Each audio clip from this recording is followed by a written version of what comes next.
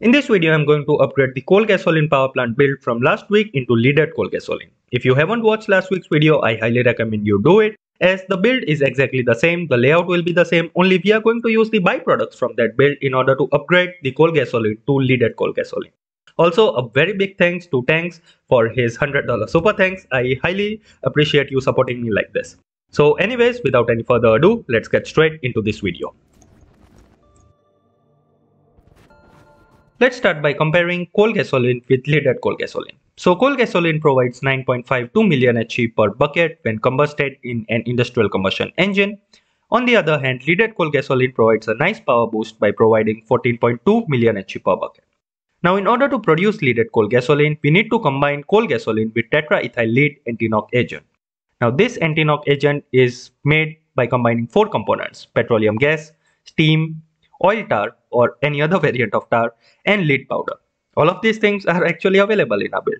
So steam can always be produced in a boiler. Now the sour gas that we are solidifying right now can be reformed in a catalytic reformer to obtain petroleum gas. We are already producing heavy metal bedrock ore, which can be further processed in order to obtain lead powder. And ore slop can be solidified to get tar sand, which will give us bitumen, which will give us the oil tar. So pretty simple process. Let's start with ore slop first. So the solidification machine which I was using for sour gas will now take in ore slop, and it will solidify the ore slop in order to give us tar sand. So extending some fluid ducts like this and connecting the pipes for ore slop first. So with the entire line set to ore slop, we also need to set the solidification machine here, and once that's done, we can move forward by placing down a liquefaction machine. Now this liquefaction machine will take in the tar sand and liquefy it into bitumen. So that's the liquefactor machine with its upgrade set, speed and power saving. This is going to be common for most of the machine. And finally, bitumen can be solidified in order to give us oil tar. So here goes the bitumen here in the solidification machine. With all of the fluid identifiers in place, the machine is set and ready to go. So with these 3 machines set, we are producing oil tar. Now the next machine will be the catalytic reformer in order to process sour gas. Now the catalytic reformer will also need the catalytic converter like the hydrotreater did, and set it to sour gas, which will give us sulfuric acid, petroleum gas and liquid hydrogen. So for the input, I am going with the back side like this, set it to sour gas here, and 2 of the outputs, which are sulfuric acid and liquid hydrogen, can just be vented out. Now I'm going to set an electric heater with a boiler on top in order to produce steam, and we don't really need a lot of steam in this build, so I'm going to place a switch here later on, but for now I'm just going to supply it with power, place down a water barrel and use it to fill up the boiler with water, and that should start producing steam. So that's 3 of the products done that we need here, and also the 3 machines will need power, so I'm going to connect some like this. And with the way that this is made, we can have the final item duct in order to get our lead powder come like this, pretty neat, and place down the first centrifuge.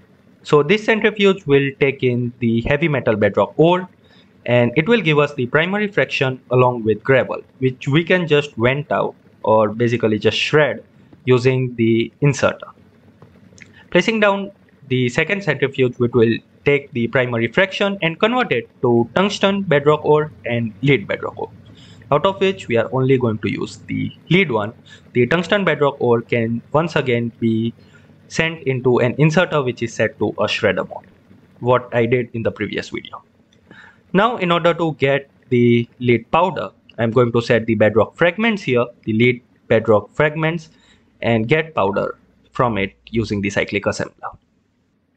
So the sides will be set to the back side is set to input, left side is set to output, connecting item pipes here, and make sure to whitelist lead so that tungsten doesn't end up in here. Finally, in order to power the cyclic assembler, we need an HE to RF converter here, and that should actually do the trick. Next up, we produce the tetraethyllead Antiknock agent.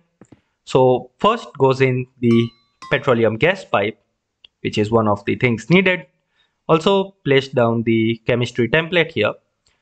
Next up, we need to input oil tar and along with that lead powder. So connecting item pipes going into an inserter, because inserter does count like a crate, and also a bonus, it will get rid of excess items for you. And finally, we connect the steam pipe here. So with that, all four of the inputs should be set, and we will produce tetraethyllead Antiknock agent. In order to supply this with power, I'm going to connect some cables like this, and that's our first chemical plant set. It will give us the Antiknock agent, and also the catalytic reformer will get power this way. Now we drain out the sulfuric acid and liquid hydrogen that the catalytic reformer is going to produce. I am going to dump them in a single pit, and with that we will not clog our system. Now, as I said before, the boiler will keep on running, so we need to basically separate it out from the grid using a switch. I'm using a redstone switch here so that we can only use the boiler when we need it. This system is not going to use that much steam. Now the tetraethyllead, the output, can go into the input of a second chemical plant, and this one will take in tetraethyllead Antiknock agent along with coal gasoline from the hydrotreater and combine these two in order to give us the leaded coal gasoline. So connecting the coal gasoline pipes going like this, and with that connection done, it will receive coal gasoline. Also, power can come in a neat manner like this. So connecting cable here should give it power. So coal gasoline with tetraethyllead will give us leaded coal gasoline, which we will store in a tank, which can be set at an equal distance here. So leaded coal gasoline, and one pipe goes in the front. And now on the back side of this tank, we can start setting up some industrial combustion engines. You can set however many you like depending on how much space you have. I'm going to go with 3, and make sure to use the high-speed steel pistons as they have 100% efficiency for medium fuel type, which is what leaded coal gasoline is. And the outputs of these are gonna go in a Shirbidium energy storage block, and make sure to get exhaust out, as leaded coal gasoline will also spread heavy metal as pollution, which is pretty dangerous. So let's start and test this system here. We start processing the bedrock ores. Coal will go and form coal gasoline, but on the other hand, heavy metals will start coming in. We will start gassing the lead powder, and along with that bitumen, which will give us the oil tar, and these two things will actually start clogging up.